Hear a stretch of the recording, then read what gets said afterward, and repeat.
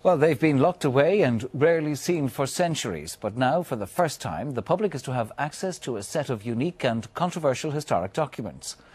Trinity College, in conjunction with 2 UK universities, has digitised written witness testimonies of the outbreak of the 1641 rebellion. Now, the first batch from Ulster can be accessed online. The prisoners were driven into the water, and then and there were instantly and most barbarously drowned.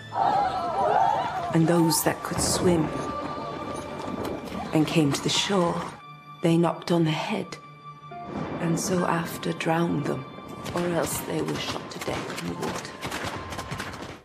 Often bloody and riveting, always controversial. This is one of thousands of written testimonies from mostly Protestant settlers recounting what happened to them at the outbreak of the 1641 rebellion. Until now, though, these influential documents have been inaccessible to all but a handful of scholars. These unique depositions are one of the great treasures of the Long Room Library in Trinity. The actual manuscripts may be locked away here, but now digital technology has brought their stories alive for anyone to read.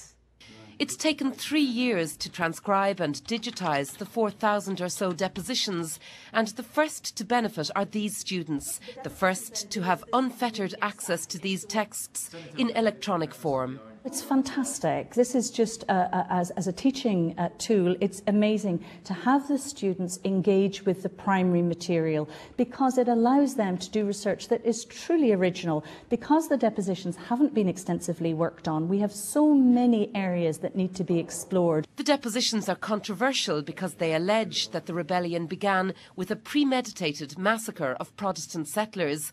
These students say being able to study the actual texts has inspired their understanding.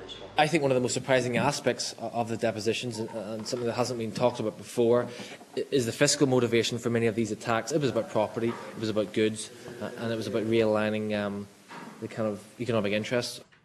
The project to bring the depositions online has involved not just historians, but linguists, geographers and computer scientists. It's been a mutually beneficial process, you know. I mean, the technology has benefited the humanities in the research they can conduct, but this is an extremely novel collection of text for computer scientists to research upon. If you look at the structure of the text, there's inconsistency in spelling, in capitalization, and punctuation in all manners of the text, and that's very similar to what we see on the web now.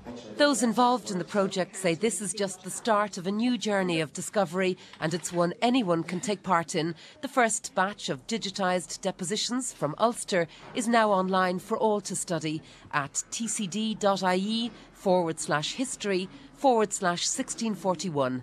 Emma O'Kelly, RTE News, Trinity College.